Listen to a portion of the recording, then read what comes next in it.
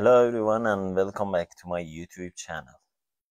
Today we will explore how to estimate land surface temperature automatically in the QGIS environment.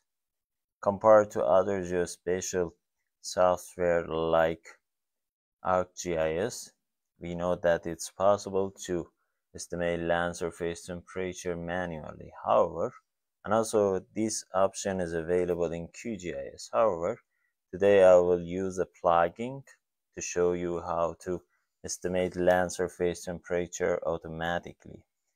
So if you like these types of video, please like the video and also subscribe to my channel in order to be notified regarding the future videos from my channel.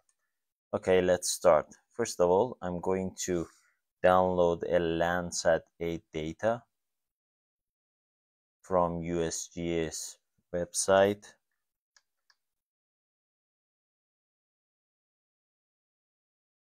If you don't know about the Landsat 8 data's bands capabilities, you can search Landsat 8 data's bands. It's gonna give you some suggestion. However, this is the trustable website and you can use this one. From here we can see we have OLI and also TIRS. There are two bands, bands 10 and 11, that they are considered as the thermal bands, and we will use this one in order to estimate land surface temperature. Okay, let's go back to Earth Explorer. The time you enter the website, you need to log in. From login, I have an already account. If you don't have any account, you need to create an account.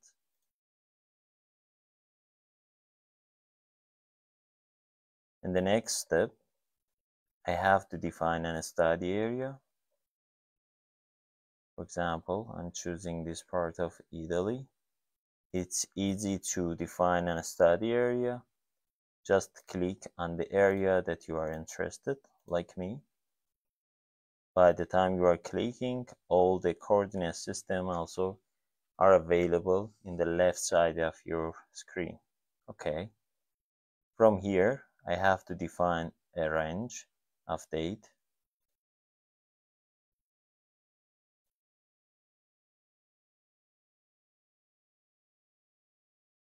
I'm preferring from the 1st of July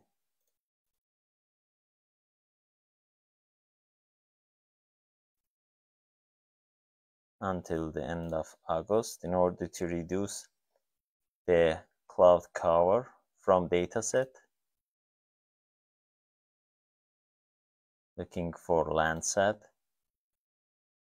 There are two different levels of Landsat data, level 2 and level 1. Some atmospheric correction have been done for Landsat level 2 data. However, for level 1, it has not been done. For this purpose, the plugin that I'm going to use in QGIS is using level 1. For this purpose, I'm choosing Landsat 8 or 9 level 1 data and click on results.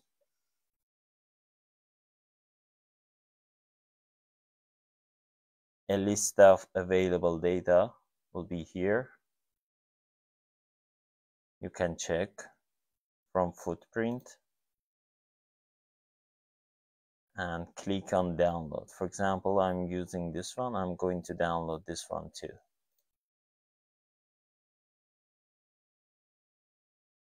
If you want to have all data in one pack, you can use product option.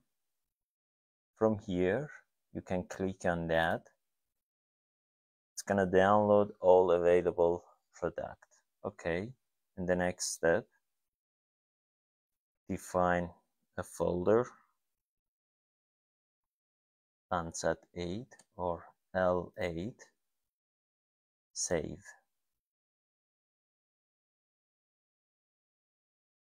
It's gonna take a while in order to download.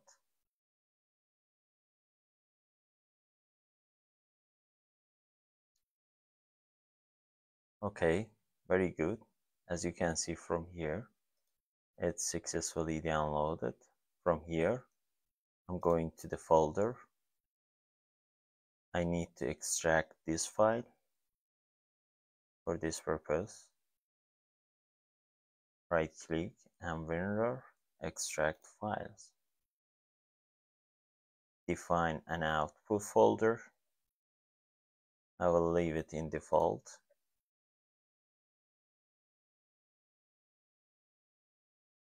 Okay, it's extracted successfully. Right now, I'm going back to my QGIS environment. The plugin that I'm going to use for this purpose is RS&GIS. For installing plugin from plugins, manage and install plugins. From search, we can look for RS&GIS. By clicking on that, we can see a brief explanation regarding this plugin. Apart from LST, it's capable of estimating NDVI, TCC, and etc. Right now, I need to click on Install Plugin. Okay, very good. From here, we can see it's successfully installed. Right now, I need to do some preparation. First of all, I have to open this plugin. As the raw data input, we have several options: compressed file, extracted file, folder containing the extracted file. I tried these two, however, they are not working. For this one, I'm going to use compressed files. And also there is some points that you need to obey. Right now, I will show you how to do this. I'm going back to my extracted file. From here, we can see all the downloaded data. Right now, in order to use that options, I mean compressed one, this one, I need to put these files, all the bands, inside a one zipped file. For this purpose, I select all of them, right click, from WinRAR, add to archive, archive format, zip. From here, I'm gonna change the name to LST. Okay, click on OK. As you can see, it's gonna create a new zipped file. Okay, very good. I'm going back to my QGIS environment. From here, as I said before, I'm choosing compressed file. From browse, go to the folder that you created a zip file. If you remember, I downloaded and also saved the file from USGS website here, but we cannot see it. For this purpose, I did this process, extract it, and again compress it. As you can see here, it's available. Click on that, select it, and open it. In the next step, we have ignore no data value. We select this one. And also, if you want to exclude clouds, you can select this one.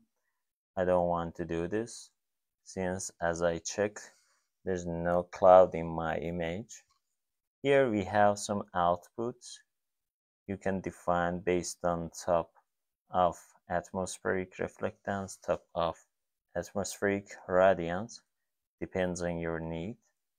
And also you can define this for each band. I don't want to change them. And also here we have a derived output.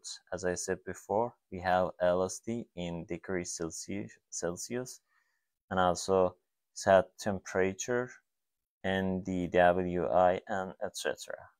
Here I'm going to use this one, LST, and here we have some information. If I start from here, we can see different options and also their explanations. As I said before, I downloaded Landsat 8 Level 1. Here you can see that it's mentioned to use Level 1. If you download Level 2, it's not gonna work, as I did before, and I had faced a lot of problems and errors. Okay, right now everything is ready. By clicking on Start Processing, it's gonna extract the zip file and also estimate in land surface temperature. I back to my plugin. I check the process. As you can see, it's written process completed. Right now you are asking why it's not the output inside my QGIS. As I said before, it's your output and also extract the file in the file that you created for zip file. From here, you can see.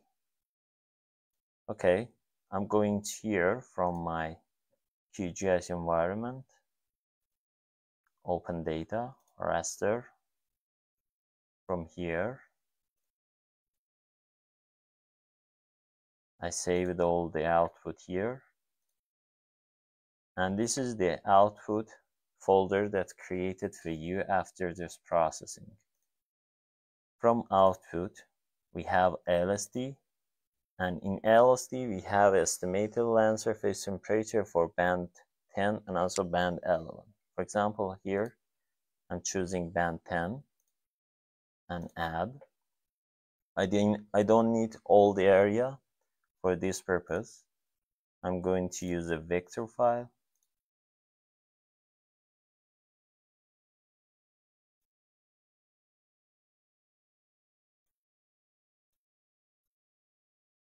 Okay, I'm going to extract it. If you don't know how to extract raster file using Polygon, there are some videos available in the channel. You can go and visit them. Okay, from raster, extraction. Here we have a clip raster by mask layer. As the input layer, we have land surface temperature for band 10. As the mask layer, this is a vector file that I imported. Pay attention to put this on 0. I will show you why. And also, if you want, you can define an output folder for your clipped mask. I'm leaving in the default. Click on Run and close. Here we can see the output, clipped output for my study area. I'm gonna do some single band color, and that's it.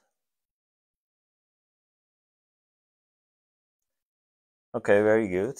In this tutorial, I tried to give you a comprehensive explanation how to use RS&GIS plugin in order to estimate land surface temperature. I hope the content of this video will be useful for you. Thank you very much for your attention.